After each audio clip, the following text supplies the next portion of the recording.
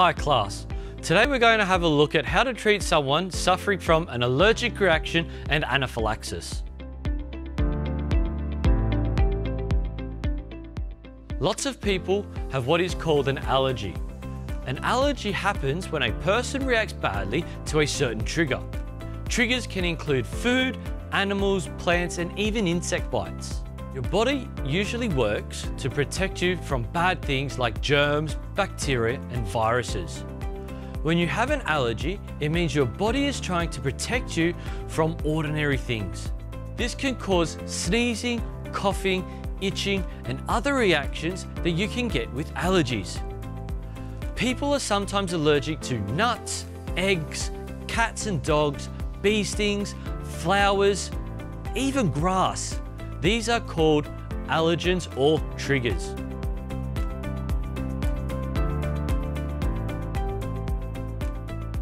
There are a few signs you can look for if you think someone is having an allergic reaction.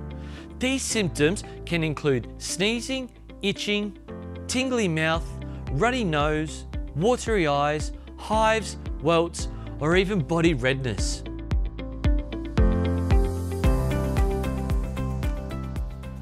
Get help from an adult you trust. Tell the person to stay calm, ask them if they have any medication that they can take to help, and stay with them until the help arrives. If an allergy gets really bad, it's called anaphylaxis. This means the allergic reaction is getting worse.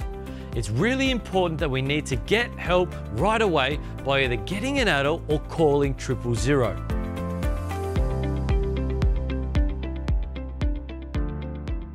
You might see that they're having trouble breathing.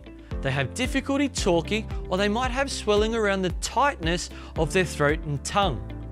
They may have a wheeze, a cough, or even trouble swallowing.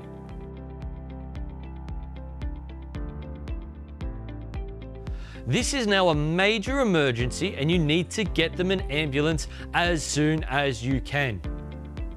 If the person knows that they have anaphylaxis, they will have an EpiPen. It might be in their school bag or their sports bag. It could be at the teacher's desk or it could be in the office.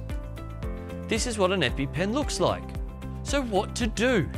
Remember, follow the St. John Action Plan. Send for help by getting an adult. Call 000. Leave the person flat on their back. Find their EpiPen and assist them in giving their EpiPen.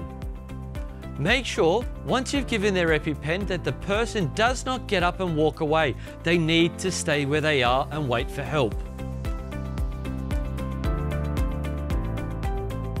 So this is what an EpiPen looks like. We have a blue safety cap end and an orange end where the needle comes out. First, what we need to do is put a fist around the EpiPen and hold it tight and firm. Then put the orange part next to the person's thigh. Then remove the blue safety cap.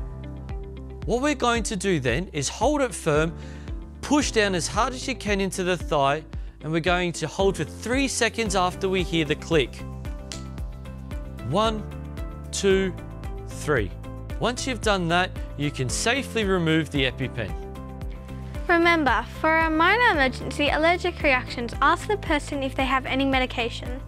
In the event the person is in anaphylaxis and a major emergency, you need to use the person's EpiPen. Good work everyone. Now you're a first aider ready to help someone in a minor emergency with allergies and a major emergency with anaphylaxis. Great job guys.